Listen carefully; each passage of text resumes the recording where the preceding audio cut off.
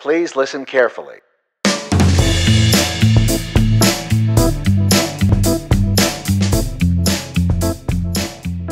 Yeah, so I come wearing many hats. I have a day job at the City of Durham, North Carolina, where I work in the budget office there, and I end up doing a lot of our engagement presentations. So normally when I'm on a stage, we don't have lights this bright, but I'm talking about budgets and fund balance and all that kind of fun stuff. So I'll spare you guys that talk. I'm here today, like she mentioned, as a representative engaging local government leaders, ELGL, and we are a big tent professional association for people interested in the public sector. And my title of my talk is For the Love of Local Government, but I really want to convince you that local government is a place for these 5 things. A place to be creative, a place for big ideas, a place to have a seat at the table or bring people to the table, a place to create better places, and a place to make a difference. We believe that at ELGL. I believe that as someone that works in local government, and hopefully I can get you on my side too. So a quick pitch about ELGL, just to give you a little background. Like I mentioned, we're a big tent professional association. Our members run the gamut from graduate students in public administration programs to city managers and elected officials. It's anybody and everybody. Often, local government gets siloed into parks and rec and water and streets, and we're trying to break that down and get everybody kind of under the same roof. And I think these are our values, and I think one of the big ones that separates us is joy, and really like how we take all of these things and put them together is, and if I were to summarize it in one line, we're trying to humanize local government. So instead of just being a faceless bureaucrat or the person that you pay your bill to, we want to show you the people behind and the stories and the great work going on in local government. So how does ELGL do that? And I'll be brief with these, don't worry, because I want to spend some time on some actual stories from some of our members and cities. Mostly we get together and we take selfies. So we do, we've done it for 2 years in a row now. We have a City Hall Selfie Day on August 15th. I hope you guys will participate next year. And these are actually some of our winners. I don't know if you can see it from the crowd. But we had tons of entries, and it's just people that work in local government or people that love their city, that are celebrating their city, and going in front of city halls and libraries and parks and rec buildings and taking a fun selfie.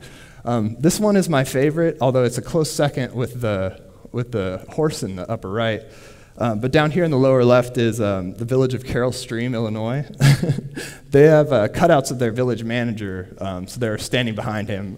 And then up here, the horse is Mr. Fuzzy Britches, and he's from Ocean City, Maryland. This is Sarasota, Florida. Parks and Rec staff from Milford, Delaware, and then a group that I can really get behind, the budget staff at the City of Long Beach here in the middle, on their way to a retreat or a hearing. So one other thing, just a quick pitch for ELGL. We do annual conferences. Last year we were in Detroit, learned a lot about how far that city has come and what they're still working on. And then we also do pop-ups in the fall. We actually had ours about 2 weeks ago. So I was knee-deep in that, where we do a bunch of conferences on one day. And then, like that was mentioned before, I produce and co-host a podcast about local government. So GovLove, and I will, since I'm the producer, I will plug it a couple more times as I'm telling some stories. So I want to spend most of my time, again, talking about why I think local government is a place for those 5 things I mentioned, and kind of tell you some stories from our members and from organizations that we think are doing a great work. So the first one, often local government, there's a lot of behind-the-scenes work that gets done. And one of the biggest things that local governments do that impacts literally everyone is they provide water service. But often you can forget about it, right? As long as the tap's running, as long as it comes on, you get hot water, it doesn't matter, or you don't think much about it. And our friends at DC Water, they are trying to find a way to be creative, to get people engaged, to get people thinking about their water service, and really to get people to take pride in it. And one of the interesting things that I think they're doing is they have a couple of big CIP projects to clean up the rivers around DC. So I think it's the Anacostia and the Potomac. And they have a couple of skimmers here that are going to clean the rivers and go around and kind of do some work. And to kind of get some people interested, to get residents interested, they had a naming contest. So they posted this on social media. They did a formal bon voyage ceremony once it was chosen. But the residents of DC actually named these little ships. And they did the same thing. This is kind of harder to see, but they had to dig gigantic tunnels under the city for storm and sewer water. And so they had to get these tunnel boring machines. And so what they did to kind of keep people engaged with this very invisible project was they created Twitter accounts for each tunnel boring machine, and they tweeted progress like, hey, I'm 1,500 feet under you right now, which I thought was so fun. And so they've got, they named those ones as well, and did the same thing with the Bon Voyage ceremony, but underground. So this one made it, it's a Ladybird tunnel boring machine, great name. This one made it 24,000 feet and had a bunch of followers and a bunch of tweets marking its progress. So I thought that was really creative. Again, an example, if you want to learn more about it, we have an episode with their CEO called Waterwise and with George Hawkins. So another one, big ideas. So one of the big ideas that I learned about recently that I really think is cool in local government is the city of Phoenix is trying to get to zero waste by 2050. And I don't know about you, but Phoenix doesn't often come to the front of mind when you're thinking about sustainability or really green places. Like, yeah, Portland, Seattle, San Francisco, okay, but Phoenix isn't really there for me. So I thought this was such an aggressive and great goal. So getting to zero waste by 2050, and that means nothing gets sent to the landfill for them. And they're really being aggressive with it. They're trying to get to, I think it's 40% by the end of, by 2020, which is also a big goal. And there's a bunch of different ways that they're doing this. So the big way is they're engaging with residents of Phoenix and educating them and doing outreach around like how do we make waste a little bit easier to get rid of, a little easier to sort, and they're explaining their services they already have. They're also a really cool program where they're bringing startups and entrepreneurs into the solid waste facilities and giving them access to the trash to figure out what they can do with it. So trying to make business out of trash. Something that, I think there's a saying like, one man's trash is another man's treasure. Well, they're trying to take that and do that in local government. And then they have something called the Resource Innovation Campus, which is my favorite euphemism. That is their landfill. So they're bringing people in and they're trying to give people access to the trash, access to their process to figure out the best way to separate things and figure out the best way to eliminate waste.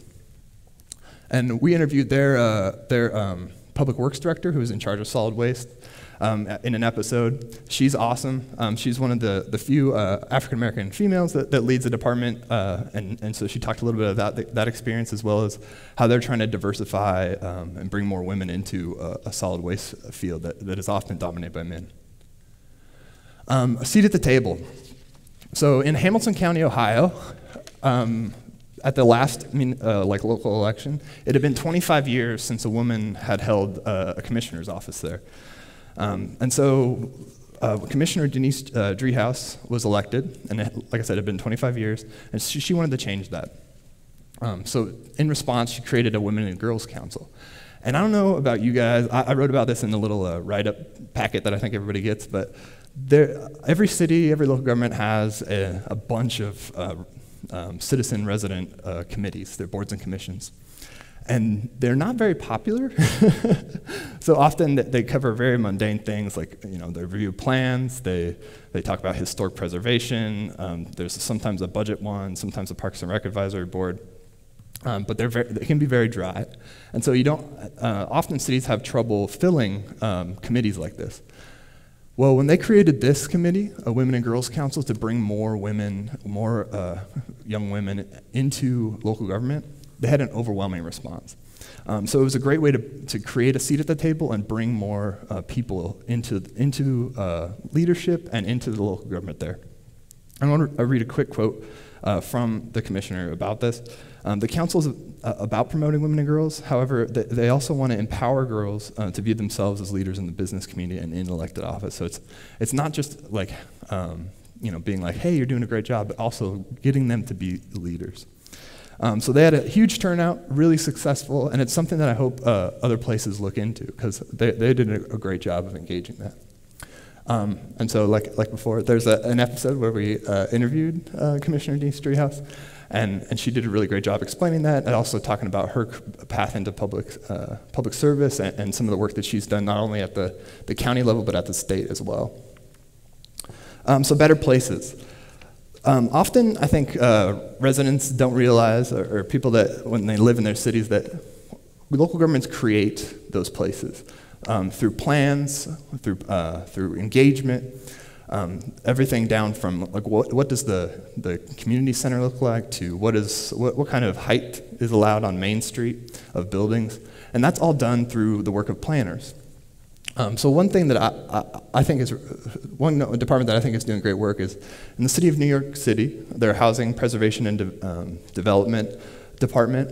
They're doing some creative engagement to help find better ways to bring residents into the planning process. So they're doing engagement where it's actually led by the community. So rather than me coming and talking to a mic and you asking questions and me marking things down on paper, they have a community leader lead it, lead the session. They give them some talking points and some things they want to cover, but they have them lead it. That way you feel more trusted about that this is an actual process for me and not just something coming from the city. And it brings more people to the table. They feel more comfortable. They get better input. And so with that better input, you create better communities. And so that's what they're trying to do. And another thing that's going on with it's the American Planning Association's New York chapter, is they're doing a lot of work around, what does it take to make the planning profession more diverse? It's often dominated by people that look a lot like me, rather than it doesn't look like the communities that they're actually planning for. So there's some great, so I interviewed Giovanna T.R. Christie. She talked a lot about her research into this, into like what it takes, what are the barriers not only to recruitment, but to retention and keeping people in those jobs. And it's everything from, you can't just expect diversity to come to you, you have to go out and get it. You have to create paid internships. You have to recruit at a young level, at a young age. And if you can't find people that are qualified, that are diverse, then you have to create opportunities for them to get the experience that makes them qualified. So if you take it seriously, you have to do those kind of things. And she talks like a lot more about it and a lot better than I do. So definitely check that out if you're interested. There's a lot of lessons I think that could be applied to any sector. So it's worth checking out. And then my last one here, this is a really heartwarming story, I thought. So one of our ELGL members, and they're actually the county that he's at now is now an organizational member, but in Pasco County, Florida. So Florida was hit by Hurricane Irma a couple of weeks ago, and Pasco County is north of Tampa, so they didn't get the worst of it, but they didn't know that as they were preparing. So the preparation, I think in the news and on the radio, you hear a lot about the federal response to emergencies and disasters, but often a lot of the actual work gets done at the local level. It gets done by your county, by your city. And so Dan Biles, who's the county manager of Pasco County, Florida, I talked with him about what that takes. And so he talked about the preparation starts 2 to 3 weeks in advance. They have no idea what's coming. They have to prepare for the worst and hope for the best. And his little quote to me was, "But hope is not a strategy." And so they ended up Pasco County, like I said, didn't get hit as bad as like the Keys or anything, but they still had to shelter over 24,000 people and 1,800 pets. And I have to say, the pets also include a potbelly pig, so I don't know how you make that work in a school, but but that was in there. And so it was just really inspiring to hear his perspective on that, and it was because he really felt it makes a difference in the community when you can provide that support. And for him, it's the stuff like that, responding to a disaster, that's the reason that we do what we do. That's why you're in public service, that's why you're in local government. And this is another quote I want to read because I thought this is really good. This is what we signed up for. No other level of government can touch people the way that we do. That's local government taking care of the people in our community. And so that was really inspiring to hear from him. And here's a picture. It's kind of hard to tell, but this top one is of their response center. So they're in there 24. It was, I think, in the heat of the storm, about 24 hours a day, 7 days a week, through both as the storm is coming, as they're preparing, and then afterwards. And this is one of their shelters, like I said, where they housed a bunch of residents. And they ended up getting a lot of people that came from the southern part of the state that they weren't looking for shelter in their area because the storm shifted at that kind of last minute. But one other thing I wanted to add on their kind of communication center is they did a great job like allowing the media in, allowing the public in. So they got messages out as quickly and as best as they could. So they're really trying to make a difference and be crystal clear in their communication. And you can check that out. That's one of our more recent episodes with Dan Biles, who's the county manager of Pasco County, Florida. And that's it for me. I hope you take a little bit of a different look at your local government and consider getting involved or making a difference in your community that way. So thank you.